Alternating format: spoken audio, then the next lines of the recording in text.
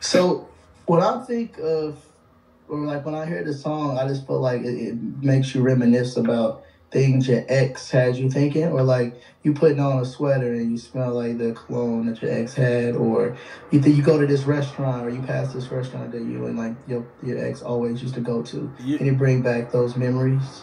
You know what I seen online that I thought was kind of fitting? That could be a crazy trend too. Somebody commented and was like, "This is black men frolicking music." And I feel like niggas frolicking to this song would be a good easy trend, and it'll get niggas outside too. Right. And that's always a positive. But niggas just frolicking through the park and having a great time. That's how it feels, like frolicking music. So hopefully. I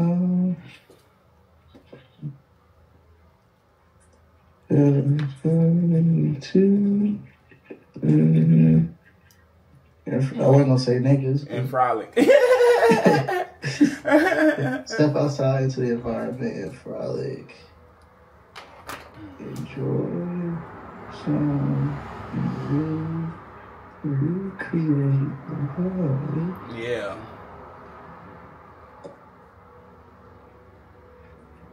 Beautiful nature. Beautiful.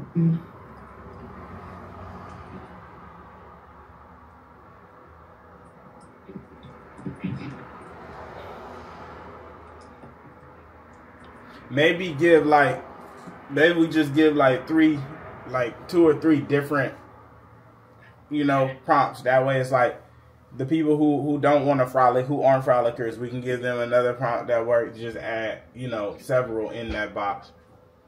So I'm gonna do the frolicking one, then I'm gonna do ever reminisce about an act.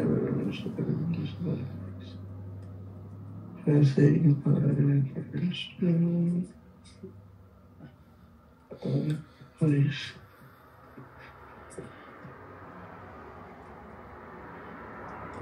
What's the best way to explain this? And then I think the last one maybe should be like more theme. Like if people kind of like how I wear the afro in the video, if people kind of dress up and feel the thing, like Andre 3000 Hey Ya video. You know my dad produced that. What, the song? Yeah. Hell nah, nigga, you an industry baby? Oh yeah. What? That's many. But yeah, I think if people like recreated the feels and vibes of that, it'll be a fun one too. Nah, big facts. I'm gonna put that. Let me just break this one down. Ever reminisced about an ex passing by a restaurant or place you all used to go to, come across a sweater or an item of theirs.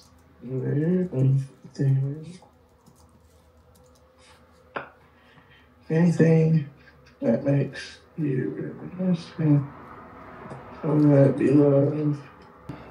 Nigga, your daddy Andre 3000? Nah, Mr. DJ. He produced most of their records.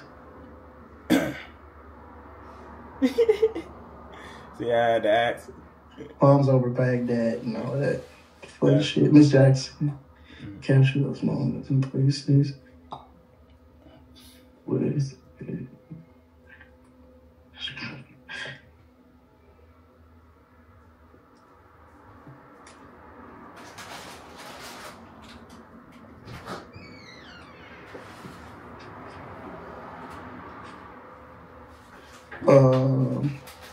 Cool. All right. Third one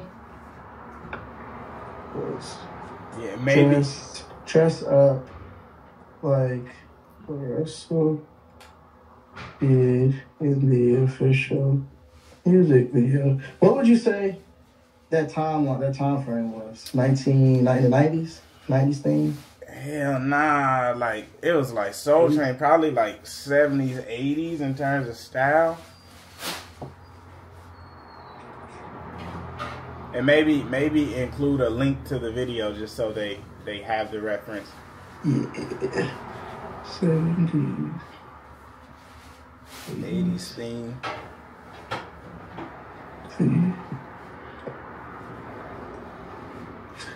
I wonder if there's a filter for that. Like a 70. I'm gonna look real quick too. On TikTok, Instagram. Filters could be a cool way to just get people doing stuff quickly without having to go dress up and stuff. Have you been running YouTube short ads? Yeah, I stopped the ad on the main music video because the short started moving, and I just put it behind the short, and it's been like yielding better results. The main ad was it was kind of slower, but I also feel like it's like genre and targeting. It's just gonna be a little bit slower. You feel me? Especially because the intro starts slower, but the short start moving, so I kind of just put the paper back behind that one. Cool. Before I submit it, let me just look for see some things, see if I can find something real quick. Good old TikTok. I did something like this for Tori when we did that 70s album. The prom type shit? Yeah, Alone at Prom. How did it go? That shit did well. Alone at this shit double platinum. Did you say double platinum? Yeah. Nigga, for real? Yeah. How did he was you working a lot of this shit? That nigga was like bigger than it was like appearing. Yeah. The whole album. That shit was fun. Hurts Me just went platinum too, actually. Damn. I mean, it's super talented guy. Yeah. He got a crazy fan base. People don't really realize that though. Oh God. Like he's experimental. Almost billion stream songs.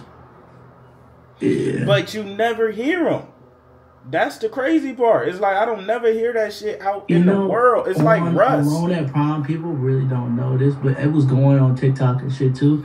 But $20K a month was going into Flight House Network, which is where they put that song. You know, where they put the song behind like those viral content on like @girl and all of those big pages they own. You feel like that shit is still worthwhile? Yeah, once the song is moving some, it does help because it's like people just keep seeing it in different moments, and it kind of just stuck. And but it needs to be moving first. Yeah, that's not gonna break it. But once it's starting to move and people know the song, then it's like, okay, I keep hearing it. I keep hearing it. Fact. Let's do the submit this for now. They do have some cool like 70s like vintage camera type things and stuff. I feel like that would be cool for you to use, and then we could start having that as a reference for other people to use too. When you make like your TikTok videos.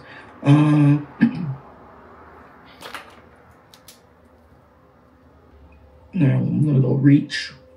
This is what I usually do for reach, just to make sure it's reaching as many people as possible. More people are starting to do creates from it. Opposed to just like straight up views. Does that make sense? Yeah.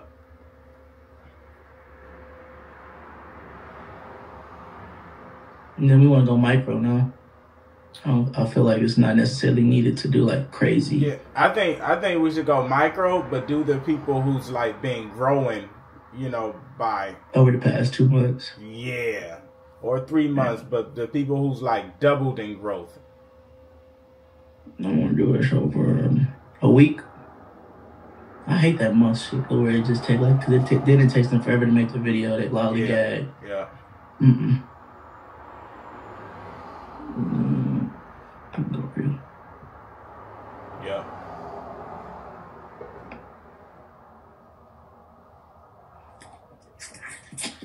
You could probably.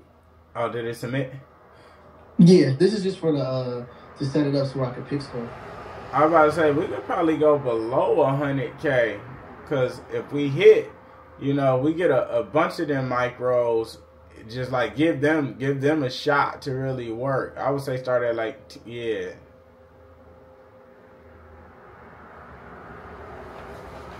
You always change it here, which is cool.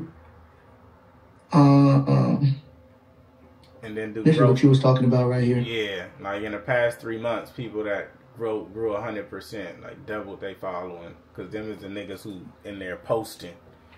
Super cool. I love how they break down all of this stuff with the filters. And right, stuff. Man. When he was showing me that shit, I'm like, bruh, y'all niggas got it. I guess they haven't been able to do yet, which is gonna save us a million hours, is this.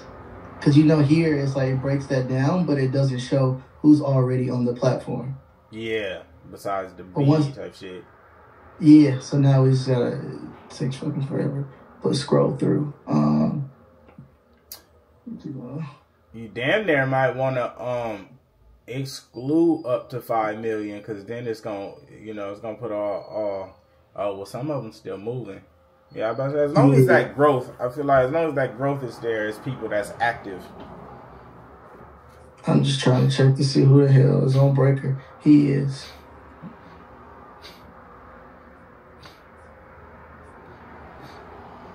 Oh, you want to hit the people that's actively on the site? Yeah, because they're gonna respond faster, opposed to the people that's not on here. Then it's like they just getting probably a random email for like efficiency reasons. Fact. So we already know this guy's moving. I mean, 850. I wouldn't.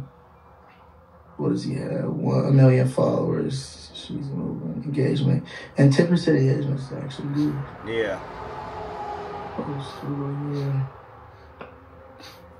See, budget is 1,000. We got 3,500, so we could attack some smaller ones too. 306. Yeah.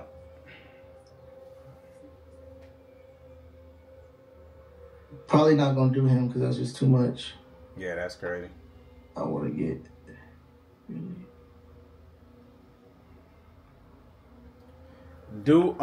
Maybe do sort by followers, low to high instead of high to low. I'm gonna do a couple here though.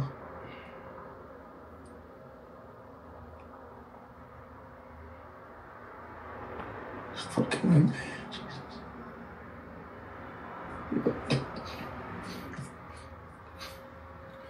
So they don't have a filter that shows you who's currently on Breakr? Nope. If I was to do this, watch this. It don't let you filter.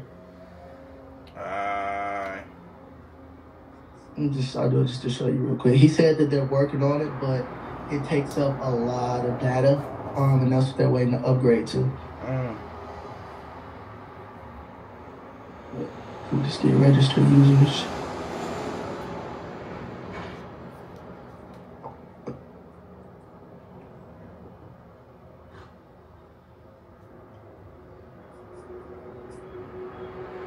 Did he also show you at the top where they had like the hashtags and stuff too for different agencies as well as just like thematic stuff?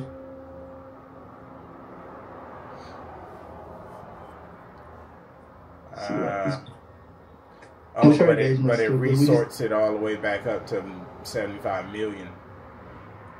Yeah, but see, now we can't do any type of criteria stuff.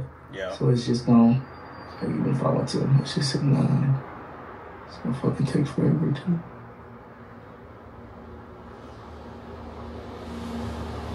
When you say follow, have you ever seen any of those scenery pages on TikTok? I don't even be on TikTok.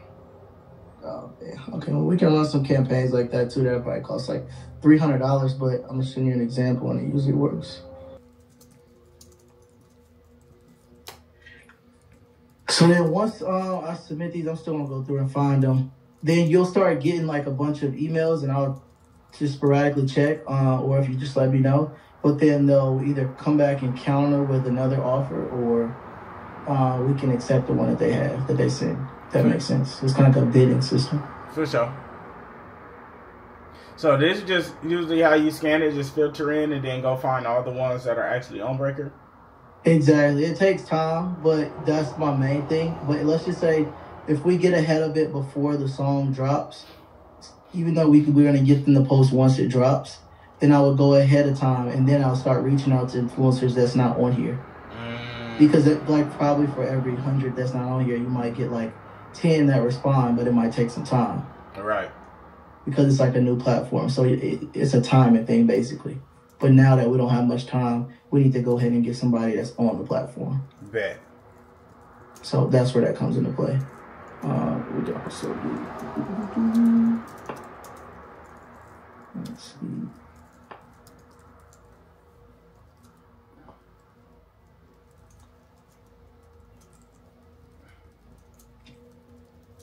So we got travel couple.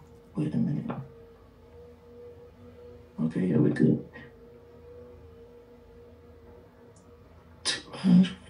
8 million followers, 2%, 2.2, 450. See, and then also, just a little shortcut if you ever are on here. If you go up to the top where they have like these different ones, I click travel, and you're more likely to get more people on Breakr by clicking one of those at the top. Oh, bet. So it's not always guaranteed, but we see a lot more now because of that. Fact. And it's still within the filters? Yeah, it's still within the filters. So it's gonna help just a little bit. Oh, you need to move the money over. I can do it though. Move it over? I can do it for you though. Because it's in your wallet, but I'll show you. I don't know if you ever... Oh, you gotta assign it. Yep. Bet. Now we got available funds to do what we need to do. You want to stay on while I do this, or you want me to hit you back like once I had an office out? Yeah, you can knock it out, and then we agree. I just wanted to kind of see the breakdown and the flow of it. Yeah, but remember next time, or it doesn't matter, but always you can just go to wallet, and then you're able to allocate it, or if you want to release it, we can just break it down and do more. Okay. And then we'll just go to the campaign from here. Bet. And then go through. I'll probably get you in like 10, 15 minutes. Hopefully I'll be done by then. For sure. And if we need to add more in there, just let me know. And we'll throw more and just keep it moving. Got you. Okay. Easy. I'll let you know. All right, dog. Peace.